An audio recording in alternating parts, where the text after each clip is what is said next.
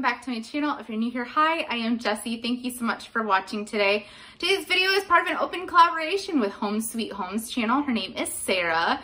Thank you, Sarah, so much for letting me be part of this open collaboration. I really appreciate it.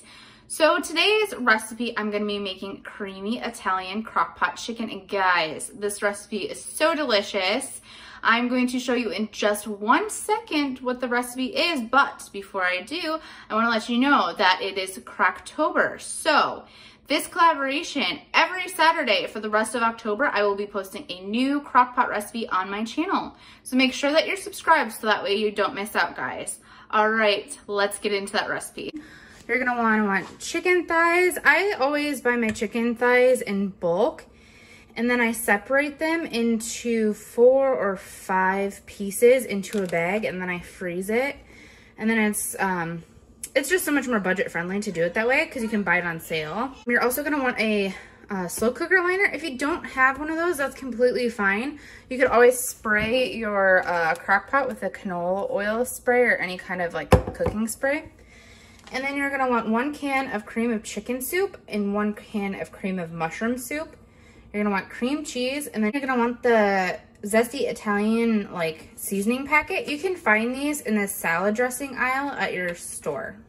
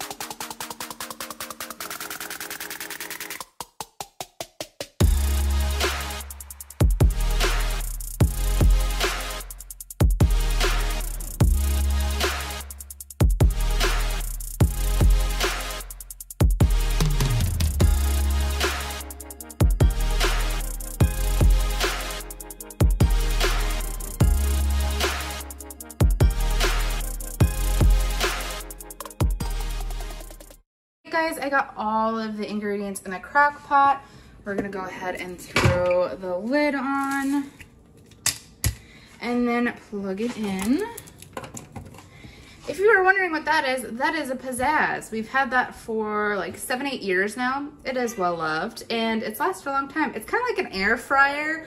It's really good for making like frozen pizzas on. If you like throw onion rings, mozzarella sticks, any of that kind of stuff that you deep fry on there, it crisps it up perfectly. So then we're gonna turn the power on and we're going to set it for low 8. And then when it's about halfway through, I'll check on it and I'll probably pull those pieces of chicken apart because they're frozen together right now and make sure they're laid all throughout the bottom so they're getting cooked evenly. So we'll show you when it's done. If you guys wanted to make this recipe healthier, you could use the reduced fat cream cheese, or you guys could even use the Healthier Request Campbell's soups. I think that Great Value also has the Healthier Request version of that, so that would be a way to get this dish lower calorie if that's something you're looking for. One thing I forgot to mention is I usually use the cream chicken and herb soup, but lately because of the pandemic, I haven't been able to find that one. So I just use the regular cream of chicken soup. It won't make the recipe any different. You could even use cream of celery soup too, instead of the cream of mushroom if you want. Just some extra ideas for you guys. Like I said, when it's like been cooking for most of the day, you want to make sure you spread the chicken out. Ooh, it's already shredding. Look at that. Looks really good. And that way, you're gonna make sure that it'll get cooked all the way through. Decide to go with the creamy Italian chicken tonight. We're gonna do the Great Value white rice, the instant. So that is 1 cup water to 1 cup rice ratio. I usually put chicken stock in my rice if I'm making rice for a lot of my recipes.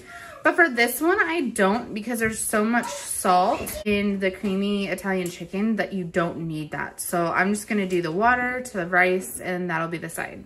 All right guys, so I'm gonna go ahead and shred this. Use forks to shred it, or you could use a handheld mixer. If you just wanna leave it in chunks and put that over the rice, you could do that too.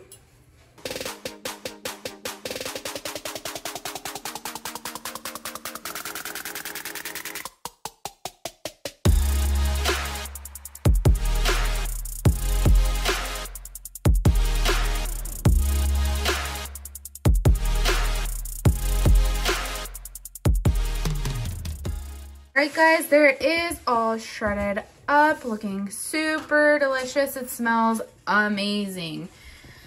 You guys could also use like chicken breasts or even pork chops in this recipe. It turns out really good too. Guys, look how fluffy this rice turned out. Guys, here is a plated dish. It smells so good. We've got the rice and then I put the creamy Italian chicken over the top. You could even do this with noodles. You don't have to necessarily do it with rice. We just like to. And then I really wanted a vegetable for the side, so I did asparagus. I think peas would be really good with this too if you like peas. Or you could just leave the vegetable off if you don't want vegetables, but it looks delicious.